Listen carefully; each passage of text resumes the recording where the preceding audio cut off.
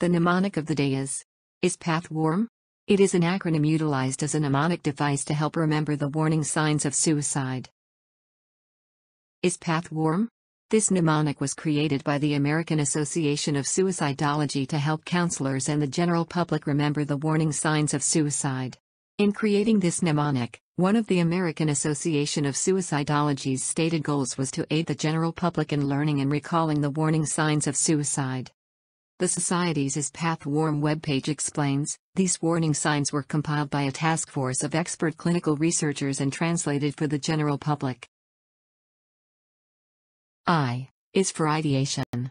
And that means when someone is threatening to hurt or kill self or looking for ways to die. S is for substance abuse. Described when increased or excessive substance use, like alcohol or drugs, is present.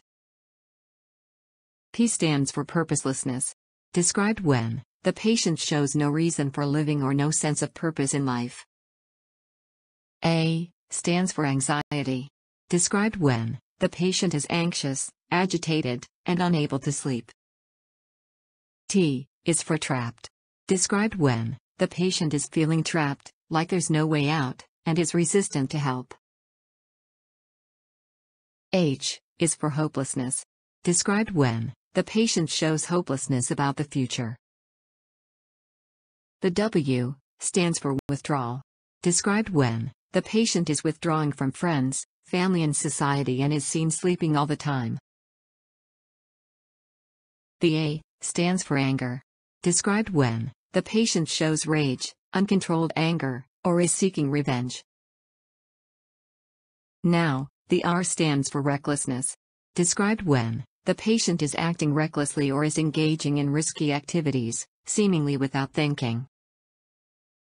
Finally, the M is for mood changes. Described when the patient goes through dramatic mood changes. As an educational tool, Is Path Warm has received widespread exposure.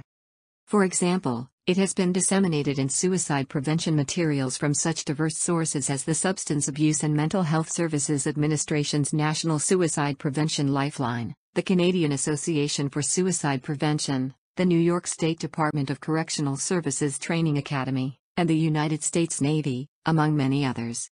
Research regarding whether the mnemonic achieves its educational goals has been limited. This is the end of the video. Check all kinds of medical mnemonics in this ongoing series. You can find the videos in the cards.